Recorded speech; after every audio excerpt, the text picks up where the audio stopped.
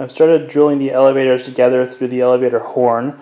I ended up using a few plastic boxes and a few actual boxes to make sure that the elevator was completely balanced on both sides. And it's kind of an awkward way to hold it all, but at least it's holding it solid while I put the rivets in. And here's how it's looking so far.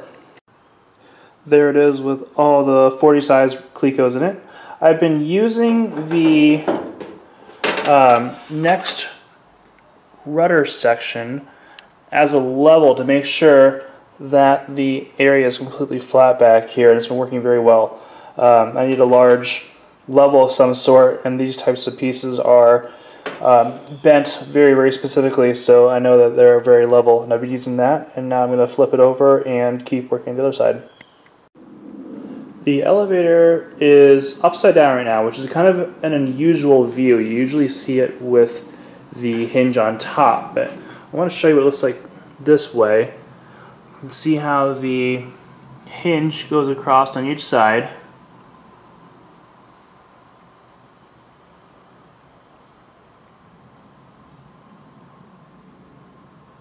And where it stops and where the pole goes through. On this spot right here on the outside, the actual rod will stop about halfway through, and then you'll drill a hole right about there, and you'll put not safety wire, but a cotter pin through it to keep the pin from ever going out. And then here is the other side where the elevator horn is going from this side in.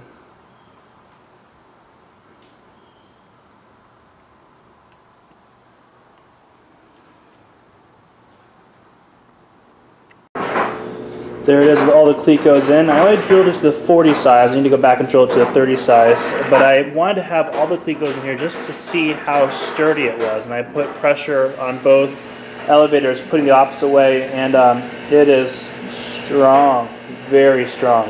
So I'm going to go back and drill up to the sizes and then disassemble it. And there it is, completely drilled out. I'm going to disassemble it now and dimple dye and paint corrosion proof it. I have the elevator hinge here painted up. It was pre-powder coated, the stainless steel part, but I went ahead and sprayed it anyway. Then I put the rivets in on the left. I'm about to do it on the right side, and then I've already disconnected one of the elevators and starting to clean up the last bits on the outside there, and I've already dimple dyed those parts. And got to go over and do the same thing on the other side. Here it is complete. I'm going to stop for now. I've been working for a while, but I just want to show you what I've done so far.